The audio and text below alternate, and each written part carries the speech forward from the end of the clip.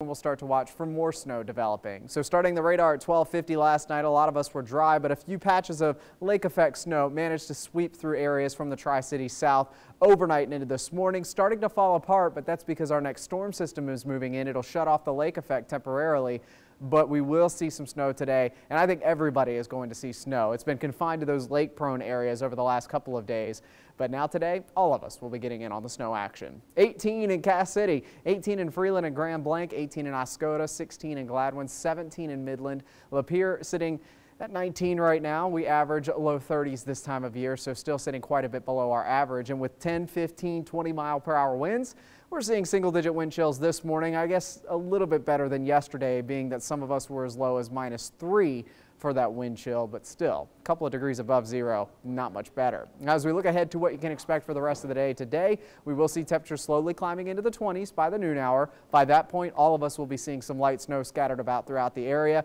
26 later this afternoon into this evening, so it will get warmer than yesterday. By the way, Flint broke the record for the coldest high temperature on record for November 18th, sitting at 24. It broke the old record of 25. That is how cold and unusual this air mass is. So how much snow are we looking at? Not a lot. 1 to 3 inches of snowfall in areas of blue, which is for most of the viewing area. Along 127, a little bit of boost off of Lake Michigan could help give us about 2 to 3 inches of snow, maybe an isolated 4-inch total.